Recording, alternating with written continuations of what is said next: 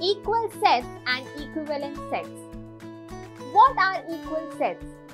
Two sets are said to be equal if both the sets have identical elements.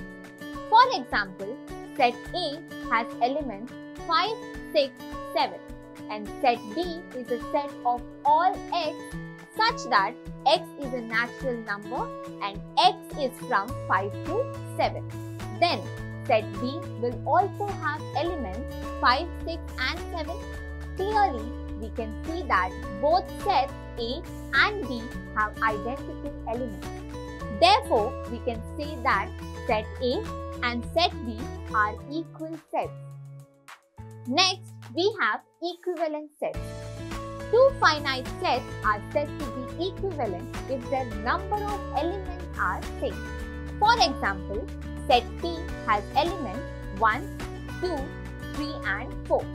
Set Q has elements A, B, C and D. Then, both sets P and Q have 4 elements in it. Therefore, we can say that set P and set Q are equivalent sets. There is a difference between equal sets and equivalent sets. In equivalent sets, the number of elements are equal, whereas in equal sets, the elements are identical. Equal sets are always equivalent, whereas the equivalent sets are not necessarily equal.